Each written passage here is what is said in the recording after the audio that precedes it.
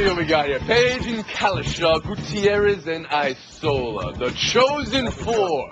Wonder how we came away with that lineup. Today. Final two lineups.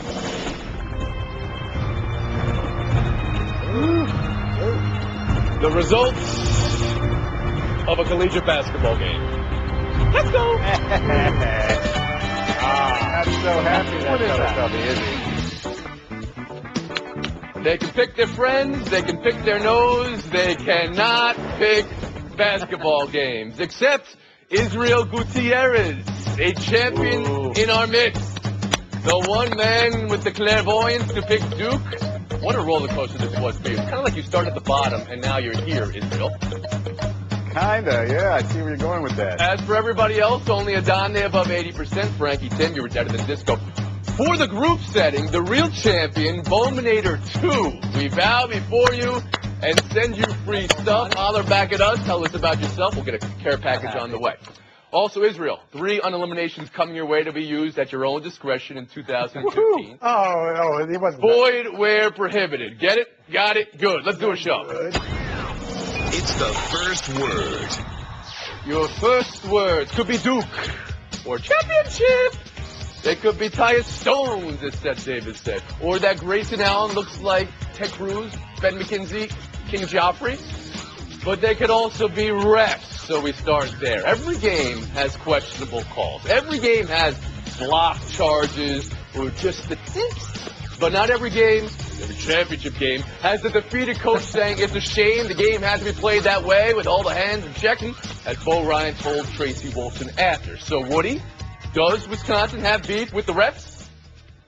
No, not at all. And Bo's just acting frustrated. He's whining. He's a poor loser. You ended up with 2 fouls in the first half, and the score was 31-31. You should have taken advantage. The other team had Okafor on the bench in foul trouble. You want to talk about the fouls? What happened in the Kentucky game? You wouldn't have won that if there hadn't been a bad call. I think Bo Ryan just was so apprehensive. He was so exasperated afterward that he just wanted to go off on the officiating, and he was pushed in that direction, and he responded. Tim Kalisha? I disagree. First of all, I don't think he really went off. I think he said a few things, but he didn't have a rant about it. Secondly, I think if you're the Wisconsin coach, the way the calls went, you kind of ignore the fact that Wisconsin got some very favorable calls in the middle of the game. But at the end, Justice Winslow should have got his 4th foul right after Okafor. Justice Winslow stepped out of bounds. They missed that. Justice Winslow touched the ball going out of bounds. Okay. So justice was not served, is what you're saying. Right when Tracy Wolfson is talking to you, yes. Israel, beef with the refereeing last night? Here's a news flash, Tim. College officiating is not perfect. In fact, it's far from perfect. In fact, it's generally kind of bad. And that's what that game was. It was indicative of every other college basketball game that I've seen all year long. You can't rely on the referees. If you're Bo Ryan, if you say a few words about it, you might as well go on a rant because people are going to see it the same way. You are a sore loser, and you lost this game poorly. And that's exactly what happened. Look, this is an offensive team, the most efficient offense of the last 15 years. Scored 4 points in the last 5 minutes to Duke's 12. Their playmakers made more plays than yours. The refs were not really there. Frank, was this about officiating to you, or was it about what Duke did? I think it's definitely both. And when I look at Bo Ryan, he woke up Monday. He could have gotten into the Hall of Fame. He could have won a national championship. Neither of them happened. After the game, clearly frustrated. It's the last time he's ever going to see this group of players. But, you have to show a little bit more sportsmanship. Here's the bottom line. Okafor, 4 fouls. Winslow, 4 fouls. Kaminsky played 39 minutes. He was called for 1 foul. I wouldn't be complaining about that. I would be complaining about the officials going to look at the monitor. The ball clearly comes off Winslow's finger, yet they still give the ball back to Duke. 2 calls, 2 huge calls in the final 3:20. That's what killed them. Israel, Woody, if not the officiating, what turned this game? There were 9 minutes left. Kaminsky had that N1, Okafor 4th foul. How did Wisconsin lose it from there, Israel? How did Duke win it? Because when Duke was in trouble with their 2 main players in foul trouble, Grayson Allen and Tyus Jones came through the most. Grayson Allen a couple times put his head down, made a play. That kept Duke, right there, and then they finally pulled away at the end. Well, I think it was about defense, and Duke was more aggressive in this game, knowing that Wisconsin was coming off that tough game with Kentucky. They became aggressive. They wore Wisconsin out with their guards in the second half. I think I turned it around. This was the opposite of last year when Connecticut's veterans were better than Kentucky's freshmen. In the last 10 minutes, Duke's freshmen were better than Wisconsin's seniors. In the last 20 minutes, they scored all 37 points in the second half in the national title game. That's what the freshmen did. In the postgame, anybody hear Bo Ryan also invoke the existence of the rent-a-player and also saying that's not how he does it? Kalisha, how did that come off to you? You know, I think he's really just talking about his team. I really don't think he's taking shots at Kentucky or other teams or Duke. I really think he's trying to express why he feels the way he does. I've got seniors here. These guys stayed 4 years. That's how we do things here. I don't really know what it's like when players come in and go after 1 year. That's why my emotions are so Israel, strong. is that what you heard? Yeah, no, as much as I want to beat up on Bo Ryan about the previous subject, this one, he was talking about his seniors, the guys who stayed 4 years, guys who has a connection with me, and he was saying after that, basically, we don't do the rent a fifth-year senior transfer thing. Like, so basically, none of his seniors have only had 1 year with them. They've all had 4 or more years with them. Therefore, he's going to miss them. But who does that? So really, I kind of think. I mean, that hasn't been a talking point for any team this year. Has it really been? A few teams do it. A few teams take the transfers late. I mean, their football team did it with Russell Wilson. So there you go. Hey, the expression that he used, you know, rent a player. Go tell a security guard that he's a rent-a-cop. I'm sure he's not going to be offended by that. Come on, guys. He was definitely talking about Kentucky and Duke and even fifth-year seniors. I get all that. But if Okafor had come out of high school and went to Bo Ryan and said, you know what, I'd love to play for you. In fact, I love Frank Kaminsky's number. Would you let me wear his number? Bo Ryan would say, absolutely, even if you're only going to stay here for 1 year. To me, that's sour grapes right there. Woody Page. Well, the reason why he can say that is because he doesn't get those type of players, Frank. Let's be frank about it. He gets overachievers that come there and they stay for 4 years and they become like Kaminsky and Decker. After playing there 4 years, we would see that everywhere. So he's actually better off than a lot of schools because he does get to have those guys around and build them. Right. Kalisha. Right. He's got to know, not that he can necessarily never win one, but this was his great opportunity, back-to-back Final Four teams. That's what makes it so painful. Okay, and now Mike Krzyzewski. 5 is halfway to Wooden, people, but in a completely different era, as Bo Ryan might tell you. Israel, how do you view Coach K today? A lot of people talking about he's among the greats with Wooden, but he was among before this game. So how do you view him today? I think he's right there with Wooden. I think 5 in this era is just as much equal to 10 in John Wooden's era. If you think about the way, even within his era, has done it different ways. I mean, you had that stacked team where they beat UNLV. I mean, think about the talents on those teams. He had a championship team with John Shire and Kyle Singler and Nolan. I mean, no offense to those guys, but come on. I mean, that wasn't the greatest talented team ever. Won a championship with that team. He did it with 4-year guys like Shane Battier. He's done it with one-and-doners like Jahlil Okafor. I mean, he's basically done it every single way. The guy's the greatest basketball coach right now. So you're right there with Wooden. How about you, Frank? He's definitely up there, absolutely. And you think about the fact he's made the Final Four in 4 different decades, and he's absolutely done it. He's adapted with the times. While everyone looked at Kentucky and say, shame, shame on Kentucky, taking these one-and-done guys, Duke has done that. Jabari Parker, Kyrie Irving, now Jahlil Okafor, Tyus Jones, and Justice Winslow. So I give a lot of credit, but don't talk about the Olympics, please. I could win with LeBron James, Carmelo Anthony, Kobe Bryant, and Chris Paul. It's not about you, Frank. Woody Page, please. It's almost as if Israel stepped into my mind and stole my stuff. He's absolutely right. I put him at the top. And Frank, I am going to mention the Olympics because he can do it with urine, he can do it with Barron, he can do it with NBA players, he can do it with college players. If you add the 2 Olympics and you add the 5 collegiate championships, that's 7. In an era where he did have to play different. He was the first one to adapt to what to do with the 3-point line in college basketball. John Wooden basically did it with a couple of guys, Kareem Abdul-Jabbar and Bill Walton. Yes, great players. But it's more than a couple because they only have 3 years of eligibility and the final number was 10. So at least give him a few. Kalisha, last word. Yeah, he's got to be more than halfway to Wooden. That's why the accomplishment is so much harder now. He's done it with guys who stayed forever, a mix, and now he's done it with freshmen. 3 different ways. Page 10, Kalisha 12, Gutierrez 31, and 3 on eliminations again for all year long. And I stole a 13. We're taking a break. Fire something. Coming up, good. UK. They're not. Cal picking up the pieces. And also, who's going pro and who's not. Whether Tank versus Ja helped or hurt either or both on that front last night. And also, a Masters preview just like every other. Okafor like that. Oh, Which consists of you guys yapping about Tiger and Tiger telling us he's close. Pimento cheese I'm really sandwich. close. Buy or sell. Just imagine, you lose the Tournament of Champions, but then you get the phone call to say you've made the Around the Horn Hall of Fame. How do you feel? It doesn't compare, fellas. Calipari's week of extremes continues. He's talking about losing 5 to 7 Wildcats in the draft. That's Towns and Cauley Stein, Harrison's, Dakari Johnson, Devin Booker, Trey Lyles. This season in totality, Woody, will this one-loss team be remembered for the 38 or the 1?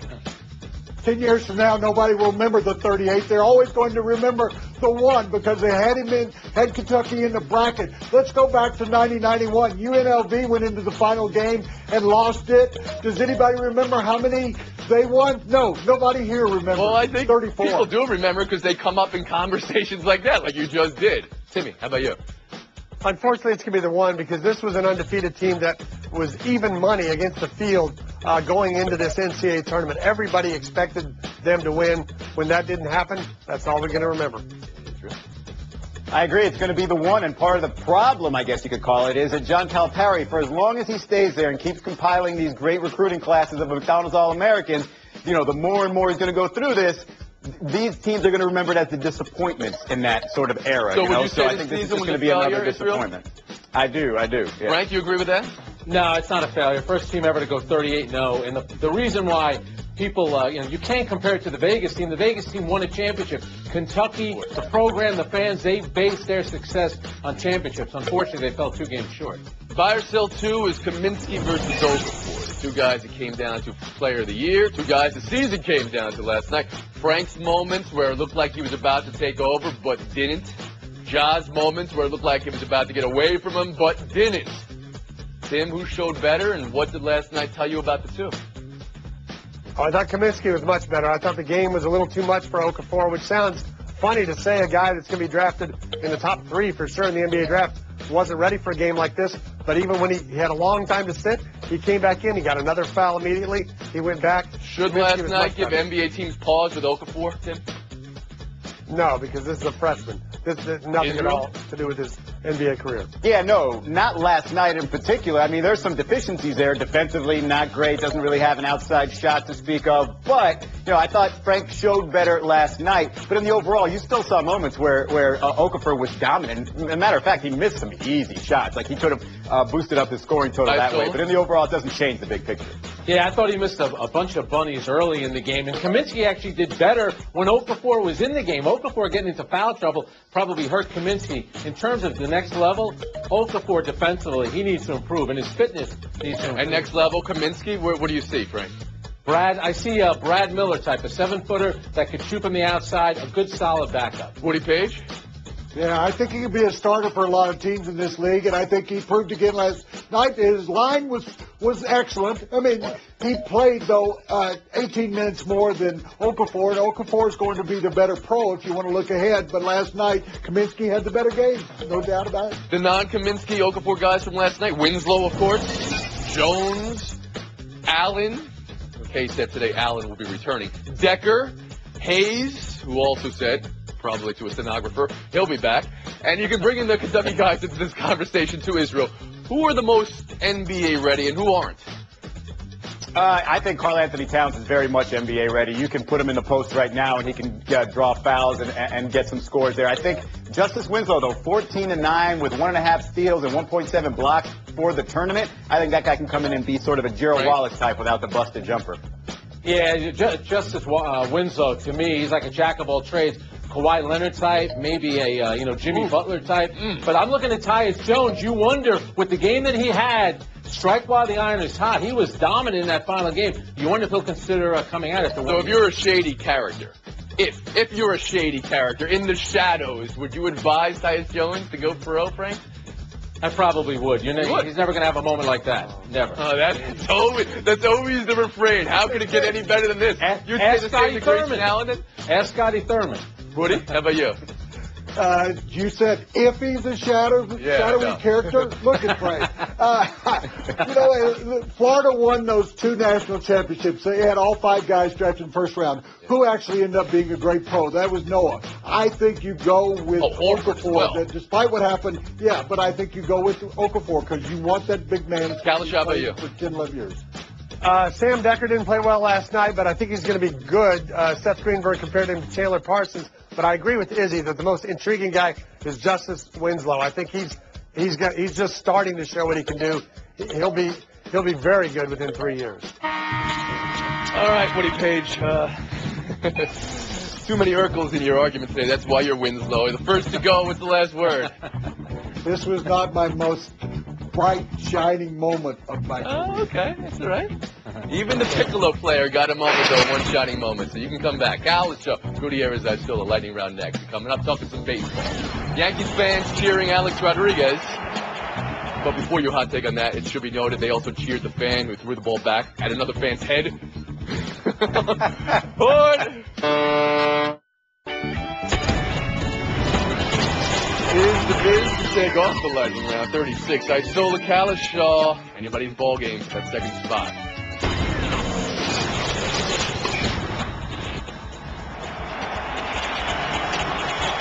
Yankees fans cheering A-Rod yesterday. They say Forge 1-3. What did you think of the reception, Kalishaw? I was fine with it. I watched it. There was a lot of clapping.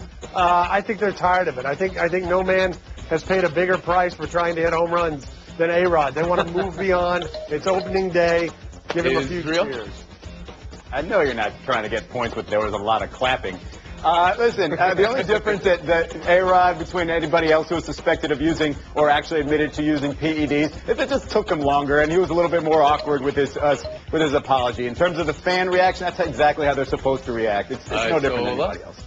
Yeah, Mariano's gone, Derek Jeter's gone. Did you see some of the players the Yankees were throwing out there? A-Rod is the biggest name. He sat out for a year. Yeah, he might be a dirty, rotten scoundrel, but he's our dirty, rotten scoundrel. I like that, Frank. You are our dirty, rotten scoundrel. Lightning 2, Torrey Hunter saying Joe West is wrong with his third strike call to end yesterday's game. Wrong not to check with another ump. That he must have had a concert to play, Country Joe West, and that it was made more difficult because Hunter was battling against the best closer of our time, Joe Nathan. Israel, you all right with Hunter there? Not all of it, but it's certainly the Joe West part. I mean, all you have to do is ask the first base umpire in that scenario. It's all about ego. Oh, my eyes are better than that guy's eyes. I can go ahead and call him out. Just ask. It takes 2 seconds. Torrey Hunter, you're completely out of line for mentioning Joe Nathan in the same breath as Mariano Rivera. That's a joke. You have to. The etiquette is look at the first base umpire. I'm telling you, the first base umpire, I'll guarantee you, he has a problem with Joe West as well. Kalishaw. It's the end of the game. It's opening day. All you got to do is get the call right. Don't be part of the story. Joe West became part of the story. Just go down there, make sure he went around. The game is over, and there's no controversy. This is all on Joe West, not Torrey Hunter. Ooh, Kalishaw, you're part of the story right now, and this is how it ends. The end. What's the last word? And this story was better than my bracket, so I see the Gutierrez and Isola is our showdown. Next, and straight ahead, a rain delay in a stadium with a roof, which is like baseball cupcake scoring a touchdown. That's got to be on purpose. Hood! Too much jibber jabber today. We only have time for a pick of tonight's national championship. Just say it out loud, Israel, Frank. Notre Dame or UConn? UConn. Big. That was refrain. Okay. Showdown 1. Tiger Woods. Quote. It's finally there. Quote. I'm on the good side now. Quote. This after 11 holes at Augusta yesterday. He's ready. Masters starts Thursday. Will he make the cut, Israel?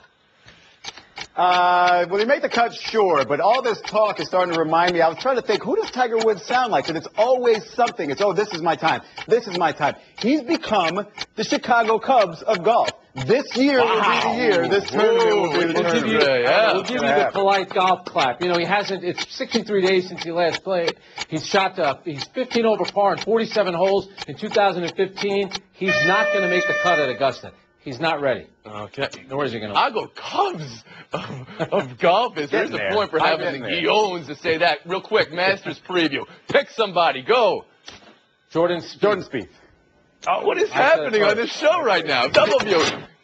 Get some imagination. We'll move on. Showdown 2, a rain delay at a ballpark with a retractable roof. Marlins didn't put the tarp on the field because they have no tarp because, again, they have a retractable roof. Frank, this was opening day. Explain this. Come on now. We went through 3 months of brutal weather. I got to get upset because they had a half hour of a little bit of rain. This is Miami where they seem to do everything wrong, yet somehow in the last 20 years, they've won 2 World Series. Listen, the Mets haven't done that. The Cubs haven't done that. The weather in Miami and South Florida is unpredictable. Here's the thing. That's why you have a roof. Stop trusting your phone app and close the roof. Maybe if they spent a couple $100 million more on the stadium, they could have figured it out. Got to do the traffic. All right, FaceTime preview. You got to say it at the same time. Who wins today's showdown? Go. Israel Frank Gutierrez. No, I thought you might say the same answer this time. Israel show's all about you. Let's go. I want to take some time to actually look at what's happening in Brooklyn right now. There's people playing really good basketball. It's the Brooklyn Nets. All of a sudden, they're in the 7th spot in the Eastern Conference. Brook Lopez in his last 11 games, 26 points, 10 rebounds, 2.5 blocks, shooting better than 60%. Darren Williams in his last 4, 23 and 8, and shooting 65% from 3. And now all of a sudden they're in playoff position, and they might play the Cavs, who they just beat like 10, 11 days ago. Pay attention to Brooklyn. They actually have players playing like they're stars again. The show is too New York-centric. Look at Frank's reaction. The show is too New York-centric. It's the problem. We're going to do it, folks. We're off till Monday because of the Masters cooler melt. That's 143.5. Geico presents Strange Savings Stories. Astronomers detected an interstellar transmission. It stated, Geico, 15 minutes could save you 15% or more. The implications were staggering. Was the cosmos telling us we could all save hundreds on car insurance with Geico? Or did their radar merely pick up a signal from the nearby Rufus and Clyde's morning show? We may never know. Geico. 15 minutes could save you 15% or more on car insurance. ESPN Radio. With the action on the court, the diamond, or the gridiron. Comes alive. The NBA.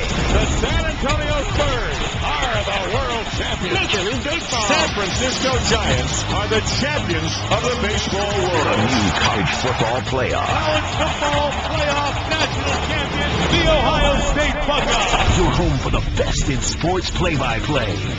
ESPN Radio. Two of baseball's best go head-to-head in interleague action when the Tigers head to St. Louis to face the Cardinals. That one is gone. The pregame at 7 Eastern, first pitch at 8, Sunday on ESPN and ESPN Radio.